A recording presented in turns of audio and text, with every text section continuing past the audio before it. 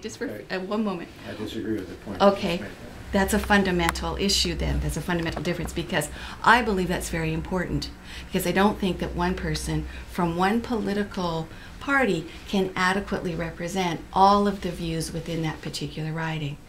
In New Zealand, which moved from a first-past-the-post electoral system to a proportional representation system, and the model they used was MMP, mixed member proportional. They had an election as we did, a federal election as we did, in 2011. In 2011, in New Zealand, 97% of the voters cast a vote for someone that they wanted to elect. In Canada, that percentage was 51%. And as an issue of equity and of fairness, I don't believe that that is reasonable. There is an electoral system which would allow all, just one second, just one more thing, which would allow all Canadians to cast an effective vote.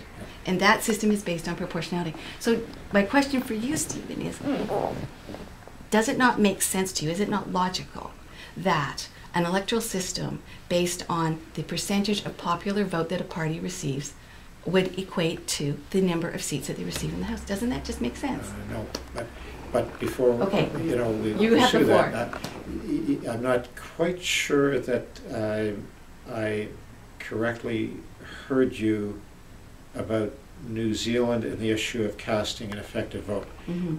What was the number you quoted? 97%. Did you mean to say that 97% of the people who voted were able to cast a vote for someone who was actually elected? Elected, that they wanted elected. Not for an individual person, but for the party.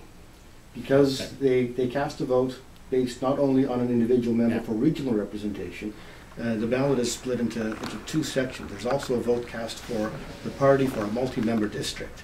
So even if you have a pool of 7 or 8 candidates in a single electoral district, even if you cast a vote for the party that doesn't receive the majority in that electoral district, chances are that vote still counts towards the party in a minority position for that electoral district. When all the electoral districts are added up, it ends up that the representation in their parliament closely matches the number of votes cast for those parties. Proportional. Proportional. Yes. So, for example, if I vote for Mrs. X, you're not saying that I will only be happy if Mrs. X wins. No, because what may end up happening is that somebody there may be more members or more voters who cast votes for Mr. Y in the very same electoral district. Yeah. But because it's a proportional system in a multi-member district, both Mr. X and Mrs. Y end up going to Parliament to represent the constituents that voted for them. That's top. The way it works, now we're actually starting to talk about mechanics here rather than just the principle, but that's okay, because I think that's where your question is coming from. Exactly. If I may interpret but your question. I want to understand what you mean by effective, because if effective means the person that we vote for is elected, then I don't think that's a suitable Not concept. everybody is going to be able to cast a vote for the actual individual, but what we're saying is in a multi-member system that 80%, more than likely 80% of the candidates returning to Parliament would be elected based on the first-past-the-post system. Then the compensatory candidates would be the top-ups. That would be the proportional element. So, for example, here in Waterloo Region, we have 4 ridings. We have 5 ridings now, as I understand the boundary changes have taken effect. Correct. So for the next election. For the next, in place for the next election. That's correct. All right. Kitchener-Haslett, Yeah. So more than likely, say 3 Conservative members are still going to be going to Parliament. If that was one large multi-member If it was district. one large multi-member district. We'd have, and in essence, we'd have 3 Conservatives that might be elected because of the proportionality of the votes within that large electoral district. 1 NDP member and one Liberal member. Because that is actually how the popular vote broke down in this, what would be now an enlarged geographic riding, but you would still have your constituency members, You'd still have, and then you would have have your what do we call them, Bob? The compensatory candidates.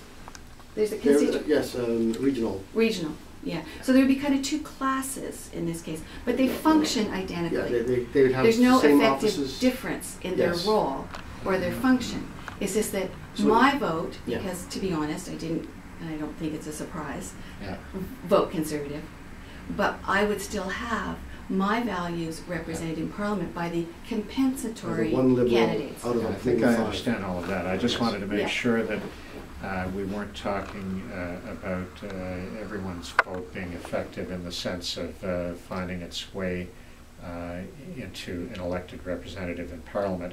What you're really talking about is effectiveness in the sense of finding its way into a party of choice in Yes. Parliament. Yes, So the yes. parties Yeah. are proportionally represented in Yeah. Parliament, not So- individual candidates. I mean, I would be, I couldn't deny that party politics plays a major role in Canada today for a variety of reasons. But to be honest with you, I'm not sure that's a good thing. I would like to move in the opposite direction, to be honest, if I could.